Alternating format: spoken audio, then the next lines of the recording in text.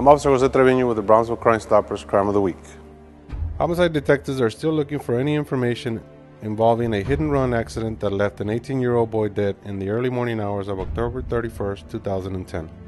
Police found the victim's body, which appeared to have been struck by a vehicle, approximately 4:45 a.m. near the intersection of Tandy Road and South Frontage Road.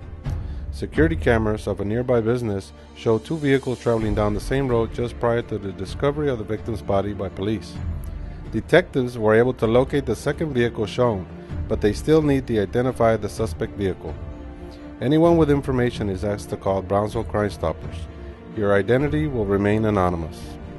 If you have any information in regards to this crime or any other crime, call Brownsville Crime Stoppers at 546-TIPS.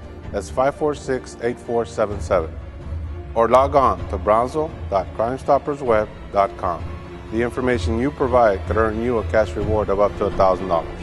And remember, your identity will remain anonymous.